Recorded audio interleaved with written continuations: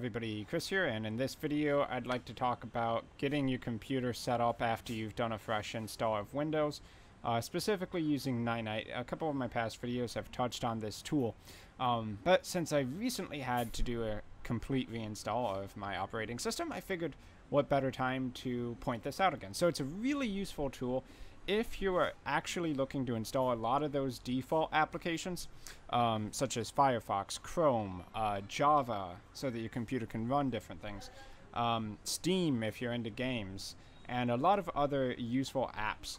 And you get them all in one. So for instance, you see I have 7-zip here, an alternative to WinRAR that's free. Emule if you need to do torrents.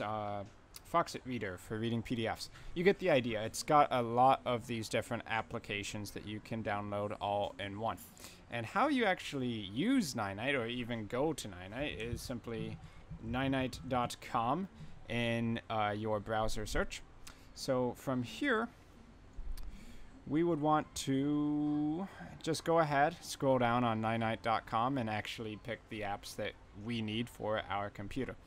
Now, how this works exactly is once you select all the apps you want to download, there'll be basically a downloader for the installer, and that installer will have the order to install each of these applications separately, but without prompting you, the user, for anything. No input whatsoever for any of these apps. So I could just start checking web browsers if that's what I want. Antivirus, codec packs for audio and video, or the ability for PDF Creator, and so on and so forth. And then once you've gone ahead and downloaded that, you're going to get something like Ninite 7-zip Air. Basically, it just lists all of the different applications which this installer is supposed to install. And yeah, once again, you get that installer just by hitting the download button, get your Ninite, and you simply double click it. Honestly, that's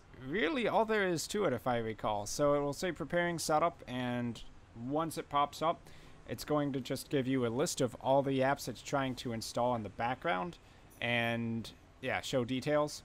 And then it will just go ahead and install all of them for you. So I can't stress enough how awesome of a tool this actually is. Obviously here, because I've already ran it once, everything's installed. Just because it's such a time saver. I mean, do you really want to go ahead and look for all of these apps individually, or be trugging along with just like a web browser and then suddenly get notified that you need Java or something along those lines? So yeah, Ninite for Windows, and if I recall, there is also a Linux version as well. A little bit different on how you use it, but I'm sure any typical Linux user can figure that out quite easily. So Ninite, if you want to figure out a great way to reduce the amount of time it takes to get up and running after you've done a fresh install of Windows and you don't have anything, Ninite, as the slogan here says, install and update all your programs at once.